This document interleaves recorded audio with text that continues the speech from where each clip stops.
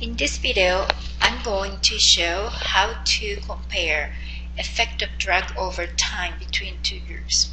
So this is a typical analysis and you'd use for randomized clinical trial with two arms, and outcomes are measured over time. And this is today's motivating example.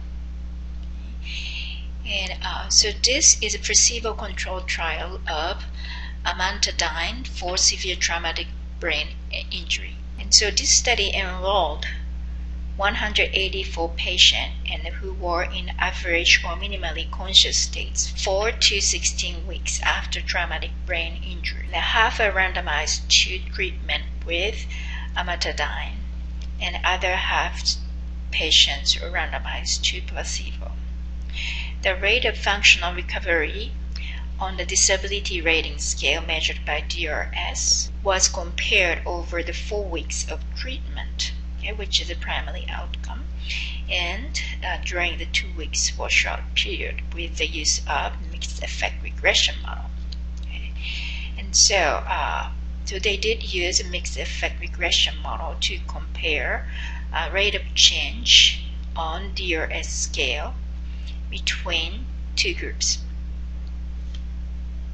Okay, so let's look at the analysis they conducted in a little bit more detail. This is what they stated in statistical analysis section.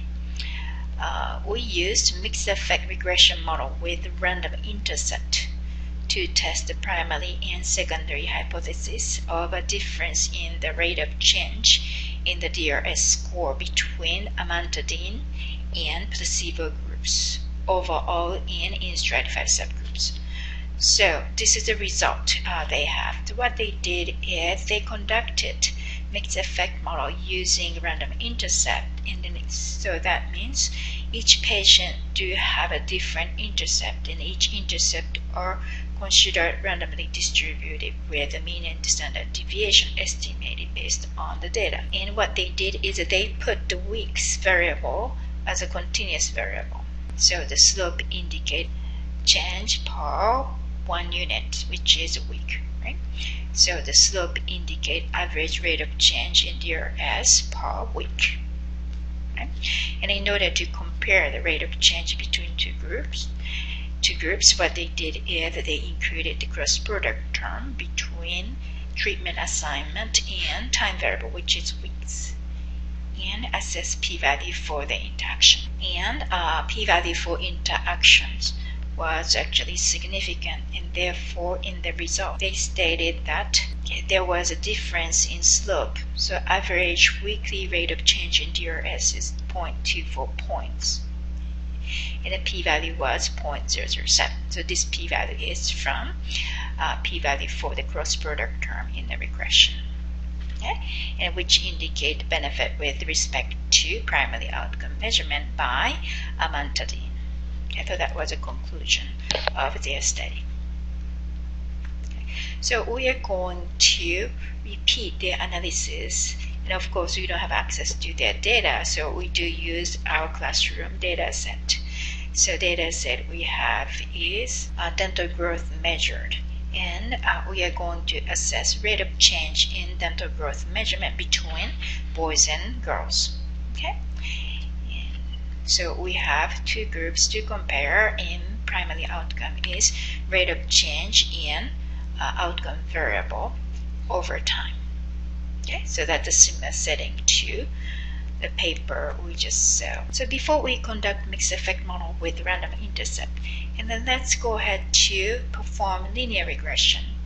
And that is obviously wrong analysis, but I want you to see what happens if we ignore repeated nature of the data and simply treat all the observations are from different patients, okay, and then see what happens.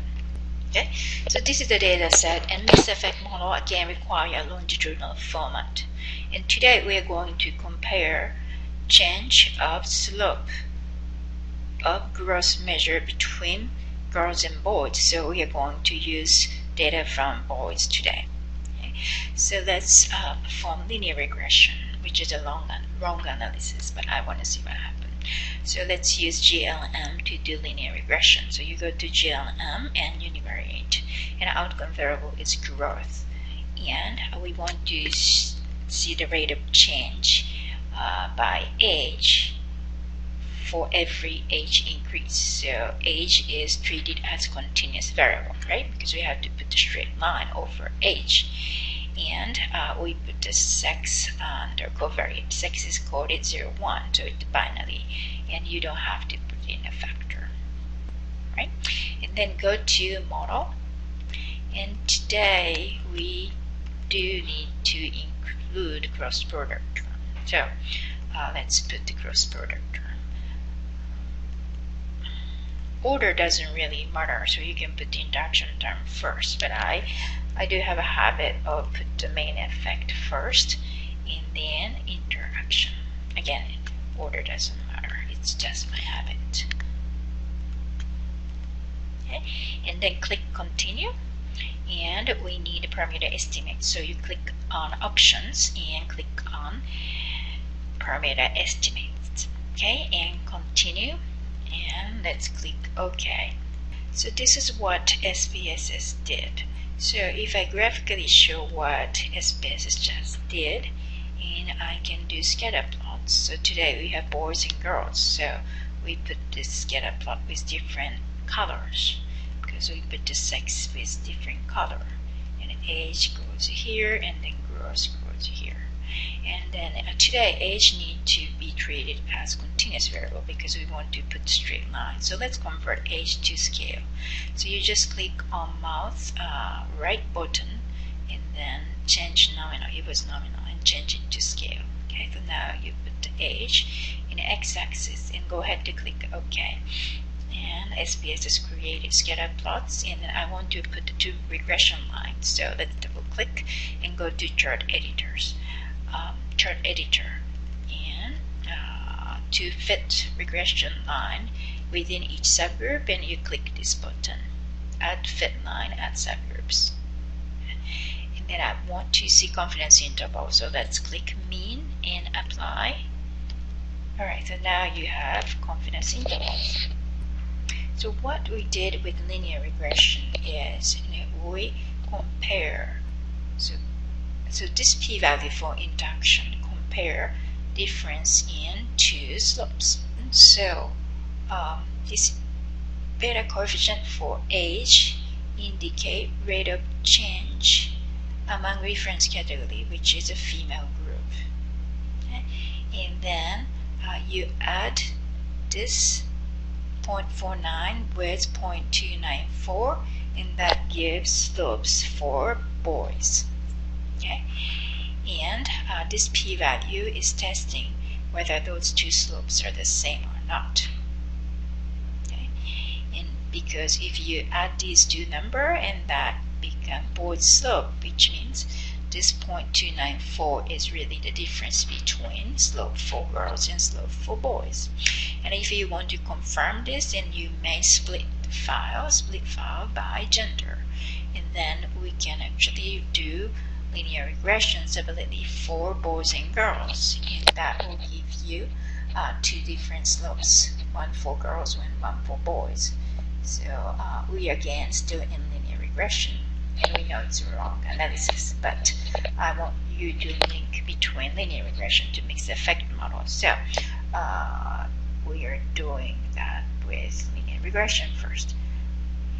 Okay, so here we split by sex, so you don't have to worry about sex in equation anymore, and then you click OK.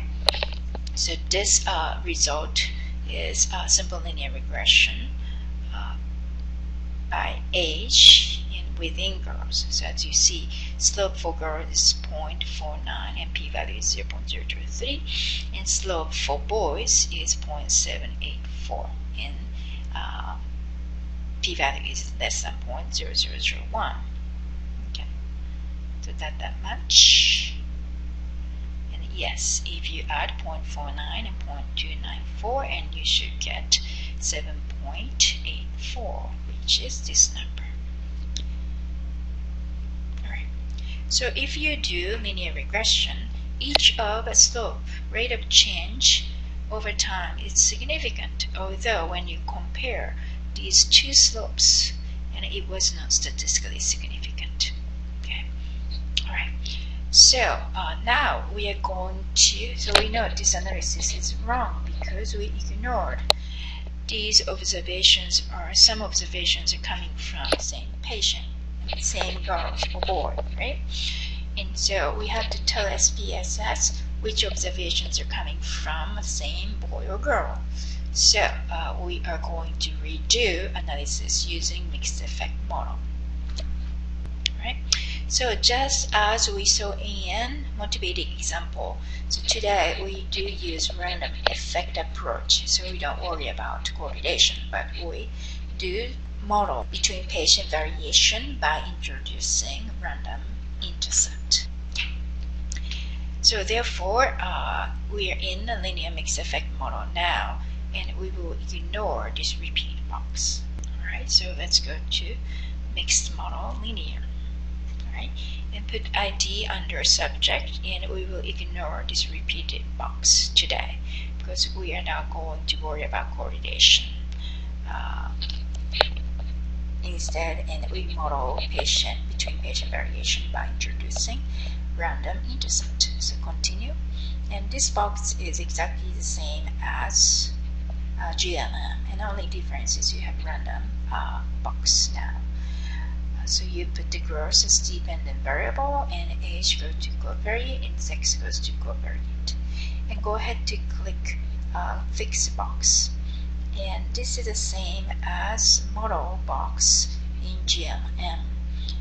And you put, so keep it as a default build terms, and first we put the main effect, and then now we want interaction. If you want a shortcut, you might just click factorial button, and this will create interaction plus all lower order terminology. Okay, and click continue. And what else? We click on statistics, and we need a parameter estimate. And let's continue. And if you want to check residuals, and you can go ahead to create residuals. Okay, and I also want to see predicted values. And the important thing, we need to click on random box. Okay, so we want to put the random intercept, so click on include intercept, and we put ID under combinations box. Okay, and we are ready, and continue, and OK. So by modeling between patient difference by introducing random intercept, this model actually detected difference in two slopes. And difference in two slopes is actually the same. So you see the parameter estimate. This is exactly the same as we saw in linear regression, but now we have a different p-value, totally different. So with linear regression, p-value for the interaction was not significant, and it was actually 0.155, but because probability computation ignore what observations are coming from same boy or girl, and this model with mixed effect model actually handled repeated measure between patient variation nicely. So you have a significant p-value here. Okay. And then so let's check what the model did. So if you want to check, and you can go to graph chart builder, and I want to see output from this model. So we're going to plot predicted value of this model. So we want to use line, and okay, so if you want predicted value for each boy and girl, you grab this one, pred_1, and age we have to change it to continuous variable, and sex goes not sex, ID, right, we need ID here, and then we probably have to do sex in the panel variable, and then put sex under panel, and click OK. So this is what the model did. So each boy or girl have a different intercept, but we allow only one slope, common slope within girls and within boys. So what the p-value for the interaction term did, which is 0.023 did, is compare whether these two slopes are the same or not. Okay, so the difference in two slopes are actually 0.29 millimeter per year change. And so that was statistically significant. And now you might wonder what happened if we introduce random slopes. Okay, because original data indicates slopes are slightly different among children. So let's check. So you go to mixed effect model, linear. So now we want to introduce random slopes in addition to random intercept. Okay, so you put age in this box, and here, this is a trick, right? We need to select unstructured for covariance correlation between intercept and slopes, and then click continue and OK. So when we introduce random slopes, and p-value is still significant, which is 0.048. Story is the same, but we want to choose which model is more valid. So let's check AIC. AIC from the model with random intercept and slopes are 426.7, and AIC from the model with random intercept is 423.938. So we would choose a model providing smaller AIC, which is the model with only random intercept. Okay? So this is our final story. So let's see what the model with random intercept and slope did. So go to chart builder, and now we put predicted value. We replace predicted value from the new model. Okay, so as you see, each child has slightly different slopes, and which the model considers slopes are also randomly distributed with normal distribution with mean and standard deviation estimated based on data separately for girls and boys. And model detected average slopes difference by p-value for the interaction.